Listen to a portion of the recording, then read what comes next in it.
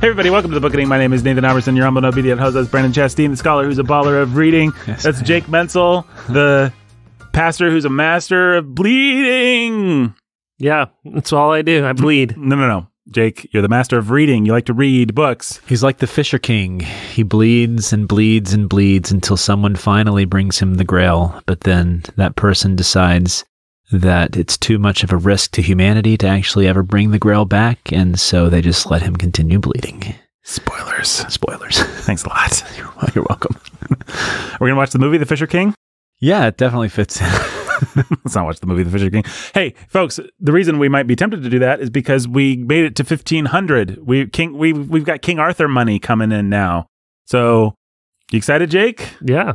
What are you excited most about reading King Arthur? You excited about the words? You excited about the pages? You excited about like the crinkle, the new book smell? If we order any new books, All of the above. the glue that they use to hold together the cheap binding I on the hope that Dover we get editions. Smithsonian books. Smithzone? Smithsonian books. What's Smithzone books? Books that are sewn. Oh, I thought you meant like Smith's Own, like it was yeah, like a publishing Newman's company. Own. No, that's what you call books that are. That's how they're bound. Well, we were both Type not of binding. very... That you guys knew about books. Yeah, I that's a new phrase for me. That's very nice. But Nicely done. Brandon had I egg even on his love face. to collect books. Like back when I had a better job in Texas. Brandon's I used been to, eating a bunch of eggs. I do. I eat a lot of eggs. Sorry. What? What's going on? I said you had egg on your face. Oh, egg on my And then I face. talked about how Yeah. you were stuffing your face Just with eggs. dribbling. Yeah. Yolk Brandon, on my face. Let's just, for 2021, folks, I don't want any comments about Brandon being fat. He's not fat. He's very svelte. He's a wonderful looking gentleman, and we don't fat shame on this podcast. No, we don't. Let's just leave the topic in 2020.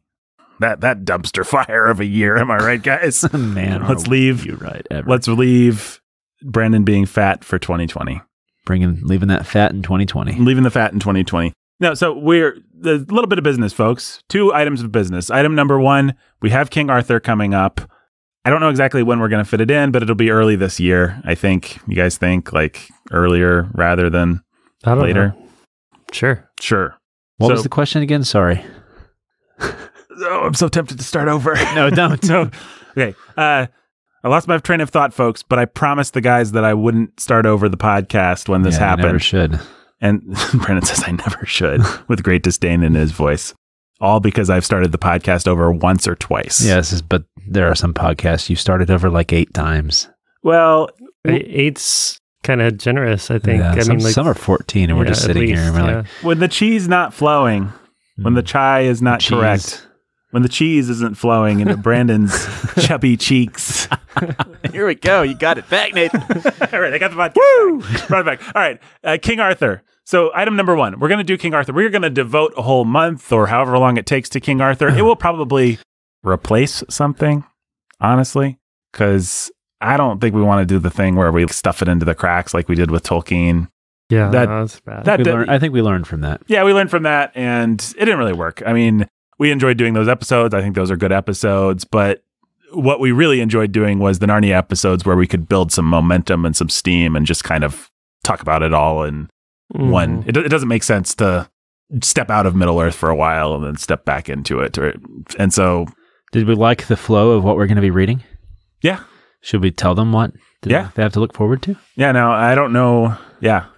Tell them, Brandon. Well, we haven't decided completely on the texts and stuff and how we're going to do this. We're going to read some of the early histories of Arthur, Monmouth, Wace, and Layamon. Mm-hmm. Probably just put together a collection for us to read and give like a context episode. We're going to then read some Chrétien de Troyes, which Nathan Kitchens kindly gave me a copy of some Chrétien back when he gave us those books. Yeah, that was very kind. Yeah. So we'll be reading some of that. We're going to read Tolkien's translation of Sir Gawain and the Green Knight, or Gawain, depending on how you want to pronounce it. Probably do some more compilations of the French Grail legend, and then we'll finally get to Mallory. Looking forward to that. That'll be the big text there. Yeah, and have we decided on a translation for Mallory? I think that one is the best, the one you liked. Are we going to do the one that I like? I think so, right? The $38 one? Yeah. Well, listen, folks, Mallory's interesting because you can pick up Mallory and you can read him, but you kind of want a translation. It's a little bit like Chaucer or something like that, or one of those old texts that's completely spelled in the most ridiculous medieval modernized way. And he also uses this weird construction where he says, and then like every sentence has to be linked to the sentence before it. And it feels like a translator can do a little cleanup on that and make it for a much more enjoyable Which they can. reading So experience. that's what we'll be doing. So Mallory, then what? Then we're going to do some of the modern treatments. Mm-hmm. There will be right before Mallory, so we'll do the French, and then there's also the Lancelot Grail cycle, which is pretty famous. I think we'll actually read sections from that because that's where you get the story of Guinevere and Lancelot first. And so we'll read, all that will kind of be building up, though, to Mallory, who took all those sources, and it'll put those there. He's the bomb. Together. He's the best. Then we'll have to read some Tennyson, maybe some T.E. White. Yeah. T.E. White. Yes, T.E. White? T.H. White. T.H. White, thank you. I think T.S. T.E. White is somebody different. I think what we'll do with T.H. White is read The Sword and the Stone. Just spoiler alert, I don't really like The Once and Future King. I think it's a crummy hippie book about how stupid Arthur was, and that's no fun to read when you're reading Arthur. But The Sword and the Stone's pretty fun, and they made that fun Disney movie, and it'll be fun to talk about, and that's the fun one. So I think we'll do that. Maybe you can talk us into doing some Stephen Lawhead if it means anything to any of you. Just let us know. I know people like that, I think, but I don't really know anything about it one way or another. Howard Pyle. Yeah, we could do some Howard Pyle, although he's really just taking Mallory and making one for kids, I think. Yeah. So, but we could at least crack open a Howard Pyle and look at it and tell you what we think about it. Maybe that's the one you should read to your kids. Probably is. The other famous one that's modern is The Mists of Avalon by Marianne Zimmer Bradley, which is kind of a feminist take on the whole thing. I can't imagine why anyone would want us to read it. We're not going to like it, and maybe that's why. Yeah, exactly. So write in. Send in your thoughts. Dial 1-800 The Bookening Reads King Arthur right now and let us know if you are particularly excited about any of those modern things. You could honestly probably influence us, because I don't think we're going to spend a lot of time in the modern King Arthur unless somebody just tells us, maybe unless more than one person tells us, like, Stephen Lawhead's the best, you should definitely read Stephen Lawhead. Then, we might be more excited to do it. Or if somebody thinks there's some reason for us to read Mists of Avalon, then maybe we could read that. So that's item number 1. Now, item number 2 is a bit of a change in the schedule. We had a patron sign up a little bit late. Thank you very much for upping your pledge, Mr. Anonymous Patron. And he wants us to read a author that I always want to say is Walter Wangerin, but I think his name is like Wangerin or something like that. Do you know, Jake? Nope. And he wrote The Book of the Dun Cow. It's pretty popular with classical crowds. I know I've seen it. It's supposed to be really good. I think Jeremy, my brother, has read it. It is supposed to be really good. Our good friend from other Warhunt podcasts, Ben Sulzer, has read it and has an interesting relationship with it. Maybe we'll have him come on and guest star in one of those episodes. He likes those fantasy books, so he kind of grew up with it. I know people like.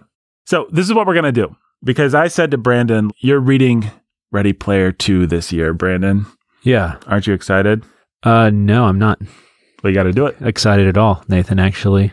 And I've been doing my own thinking, my own soul searching. Yeah. You searched your soul? I searched my soul. What'd you find there? It was inspired by Dostoevsky. It's like going down to the city dump and sorting through all that stuff. Yeah, I found like the Garbage Pail Kids down there. It was really frightening. You found the Garbage Pails Kids in your soul? Yeah. So I came back up and I decided never to do that again.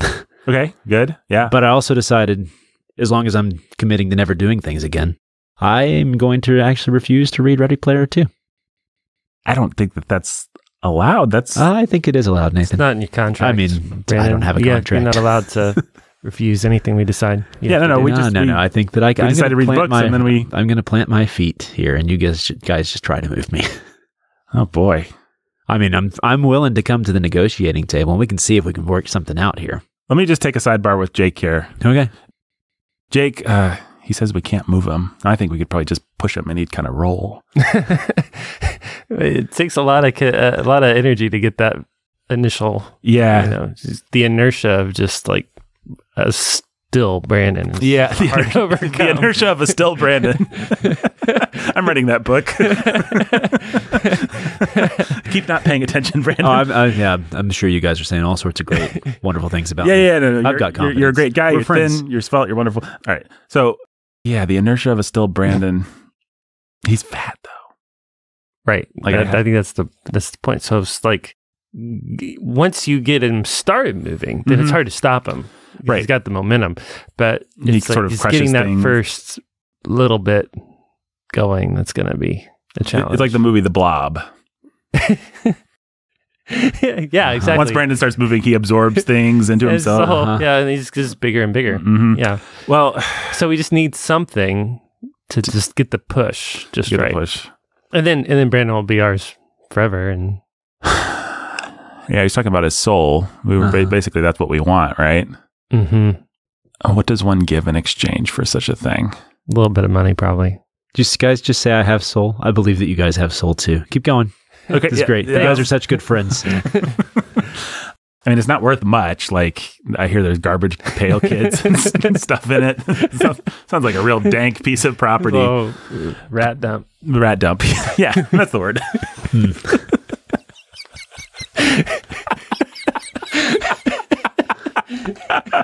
We're starting out 2021 strong. So, you want to pay a little bit of money for the rat dump? A little bit. Yeah, I mean, obviously we can't afford that much, but you know what we should do is we should get our patrons, those chumps, to go up a little bit. To pay for it. Yeah. I mean, they'd have to increase their giving. We'd need more people to buy in. Yeah, we can't afford to pay Brandon anything right now. Right. But if they, maybe got us to like $2,000 Yeah. Well, a month. yeah, those losers don't have anything better to do with their money. Your stimulus checks, guys. Oh, stimulus. Yeah. It's all coming. Biden's going to make us rich. Should we end the sidebar and pitch it to Brandon and then pitch it to the people? A little bit of money to Brandon, and then we get to make him read whatever we want him to read. Read whatever what should we make him read? I guess Ready Player 2. Ready Player 2, and then does Ernest Cline have other books? He does. He's got one called Armada. Yep, we got to do that one. Yeah. Oh man, we're gonna make Brandon dance. Yeah, exactly. We don't need to tell him that. No. Just tell him No. we want to offer him some money. Yeah. If the patrons get us to $2,000. Yeah. How would that be? Yeah. No. And then we don't even need to discuss the Ready Player 2 side of it. It's just like once he's under obligation. Right. We could just dangle a donut in front of him, but probably he's smart enough to know he can buy donuts with money. You think he has that level of intelligence? Wait, guys, I just I heard. think so. I heard. Did you just say I can buy donuts with money? I'm not trying to overhear what you guys. Brandon, I think we're ready. Yeah, you can buy donuts with money. That is really fascinating. And now, what do you think?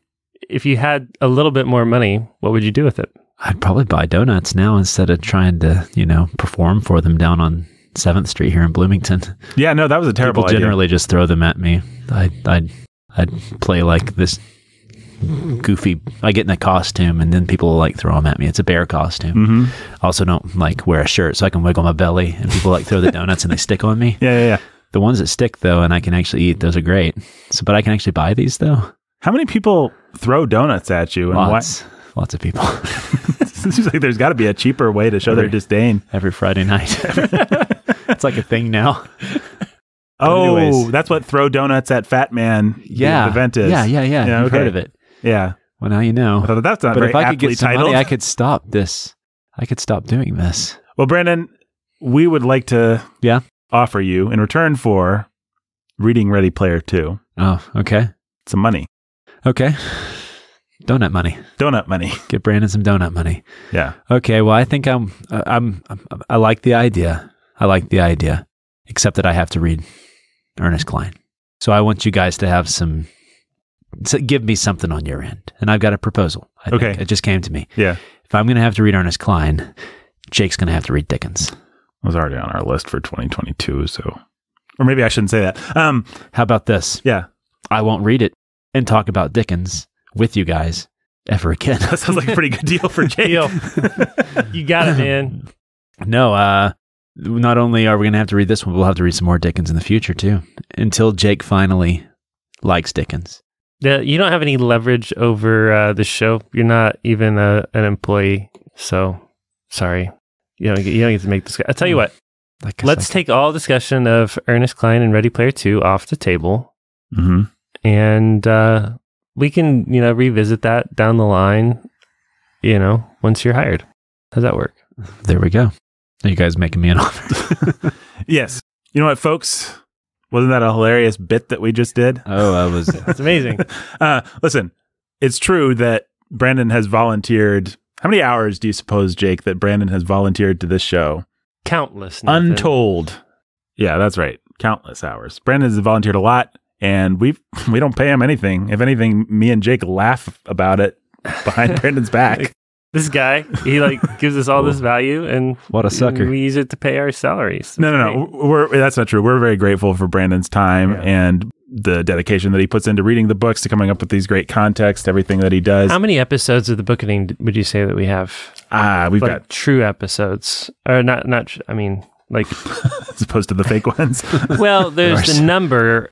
And then there's the other number, right? So, I mean, let's see. So the number is 232. There's 232 pieces of content that have gone out individually. Okay. And those probably average out at about 45 minutes. Mm-hmm. Right. So that's just the talking part. Yeah.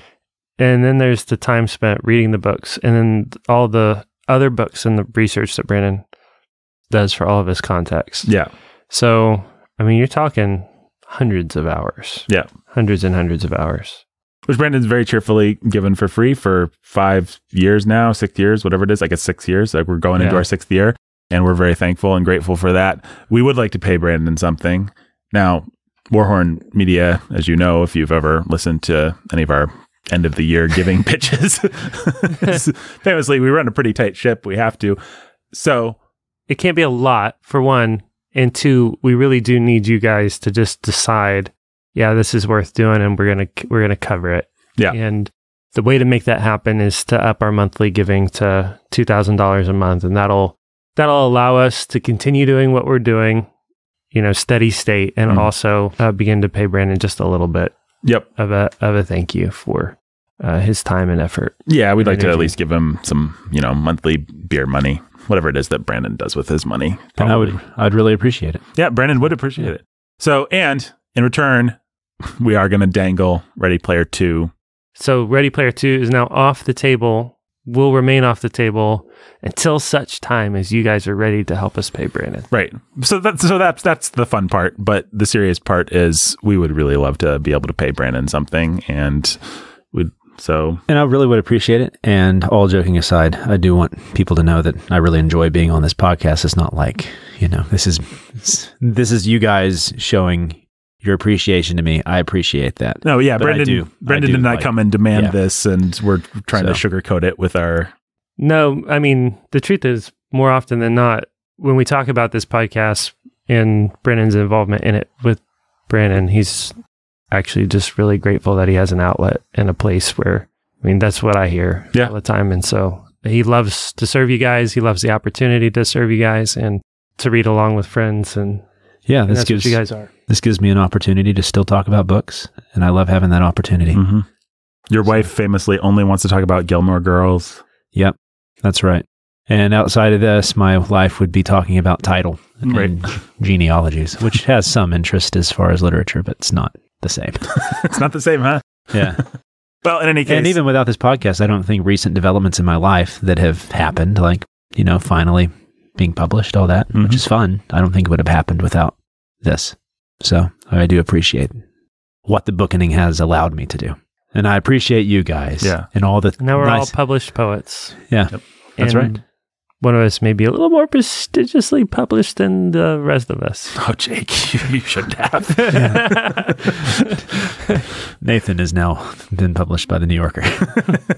Well, yeah. Well, that used to be prestigious. Yeah, that's right. You sent them your laundry list. Oh. What an awful thing. I know a lot of the listeners of the show are already giving a lot. So what I really would love for you to do is just tell a friend about the show.